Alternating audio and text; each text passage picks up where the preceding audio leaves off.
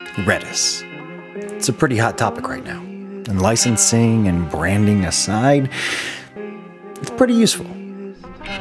But how do you use Redis within Laravel? Are there multiple ways to use it?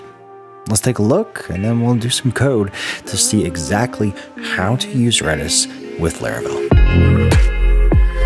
Now, we're not going to be diving into the specifics of how to set up Redis on your local machine to be used with Laravel, but we are going to be diving into how do you use Redis? How do you write the code to use Redis as a key value store and as a caching database? So I would advise looking at the Laravel documentation, the Redis page for that, for specifics on how to set up Redis on your local machine, as well as the Redis documentation. Now, one thing to note is you can use multiple databases within Laravel. So even if you're using Redis outside of caching for something like a key value store, which we're going to take a look at the specifics on how to do that in a little bit, you can also use multiple Redis connections within a single Laravel application. So this is useful if you have one connection that is going to be used for caching and another connection that is going to be used for a key value quick database. While Redis is largely used as a cache or session driver, you might have a specific use case in mind for an in-memory database like Redis, where you can use the examples that we're going to be going over for that particular use case.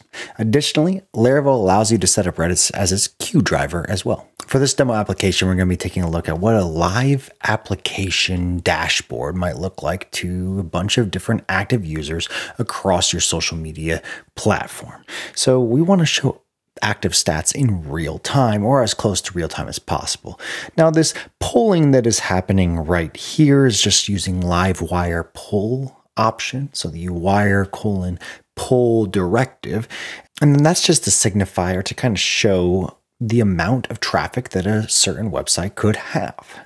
Now, every time that this is updating, we don't want to have to make a database call. Ideally, we'd love to pull from the cache first and then maybe just update the cache every 60 seconds.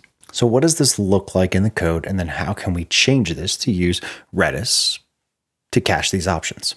So we have a Livewire Volt component, and this with function up here is basically just saying anytime the component reloads, we're going to return this information. In this case, specific database count queries for user, for active users, and then for discussions. Now, we're just using this wire poll directive to signify and kind of show if a bunch of different users were accessing this page all at once, how would that affect our queries? Well, they're going to be very expensive because not only do we have to serve up that request to the user, but now we also have to make that expensive database query to just get the count.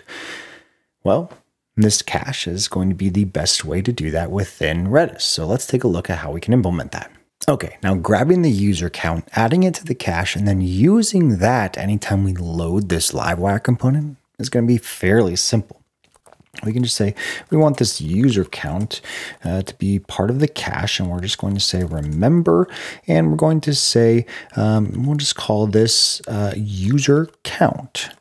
Now we can set this to 60 seconds, and then the return function is going to be what this should pull from once those 60 seconds have expired. In this case, we're just going to return the user count. Now that's what we're using down here. So now we can just pass along the user count variable. And it's as simple as that. Now we have this item in the cache, and it's going to be updated every 60 seconds. I'm going to zoom in real quick so you can see this, but what you're seeing here is the cache item that we created, Laravel database user count, and Laravel's doing this naming behind the scenes. We just specified that user-count variable, and that TTL there at the end is how long until this has expired. I'm going to run PHP artisan new user, which just says, hey, give me a new user. Now, the cache hasn't exactly expired yet, so we're not going to see that new user reflected for another 60 seconds. 1 minute later. And there you can see that cache was deleted and we pulled the new number in. Now, this is where Redis caches can be incredibly valuable. you might not need the up-to-date information every single time a user requests that information from the page. But now you have an easy way of saying, when has that cache expired and when do I need to pull additional information? Now, what if we want to use Redis for something outside of cache or queues or our session driver, which Laravel provides for us out of the box? We just have to set it up in our environment variables. For example, session driver, this would be Redis. We could have the Redis client set here, and then we would just have any kind of cache store would be Redis instead of database, and queue connection, Redis. But what if we want to do something as simple as grab a specific variable from the database and display it somewhere, or set a specific variable from the database? Now, this is a key value database, which means it needs to be unique keys. But if it's something that we're easily just setting and grabbing, this is how you would do that in Laravel. Let's open up our set Redis Laravel Livewire component, and we just have a stored value. Now, this is where we can get a specific variable from our Redis store. We want to get foo. Well, foo doesn't exist because if I was to delete this stored value variable, we have nothing. So how can we set something? Well, let's go ahead and bring that back. We're just going to set this to an initial string, and maybe we'll just set up a input here where we're going to say, actually, let's go ahead and set it up down here where we want an input with that's wire modeled to the stored value. We'll just go ahead and kind of divvy out some classes for that. Okay, testing 1, 2. Now, we don't have a button or anything to kind of set this variable, so we're going to go ahead and input that in here. We're just going to say, first off, we want to close that off. And then we want a button that just says add stored value.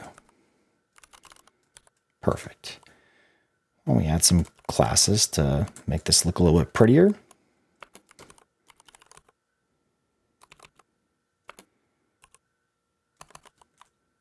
Okay, not the prettiest, but if we want to then call this, we can say a wire click add stored value.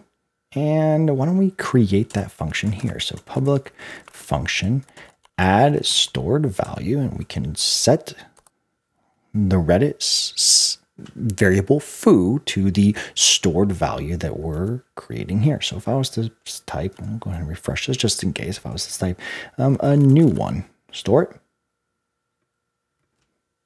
Great, we have this being stored in Redis. You can see here that's actually setting as a new database where we have Laravel database foo, a new one, which is a string, and there's no expiration date for this particular stored value. If I was to change this,